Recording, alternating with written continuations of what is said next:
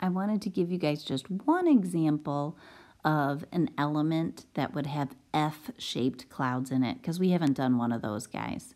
So if you did have an element with F-shaped clouds, so I'm going to give you an example of, let's just say, this guy, number 113.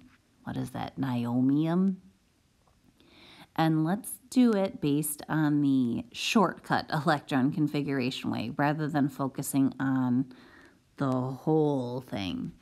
So the shortcut way, the closest noble gas to 113 is number 86. So let's start with radon.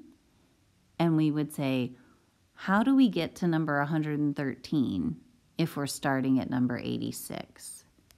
So if we're starting at number 86, what we would say for its electron configuration, so if I'm doing NH, and the shortcut, we're going to start with radon.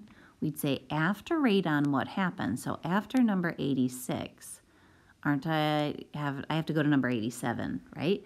Which is in the seventh energy level, S section. I need to take numbers 87 and 88.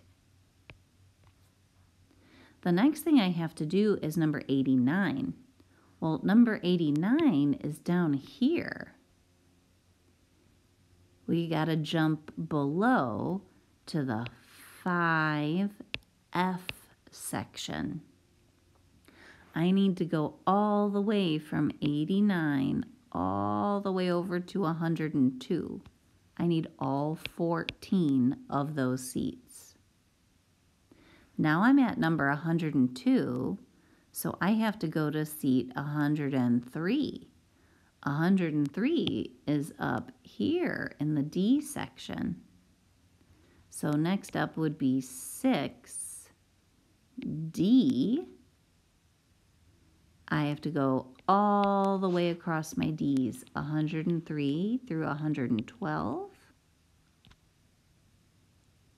And then when I get over to the yellow section, the numbering jumps back up to 7P.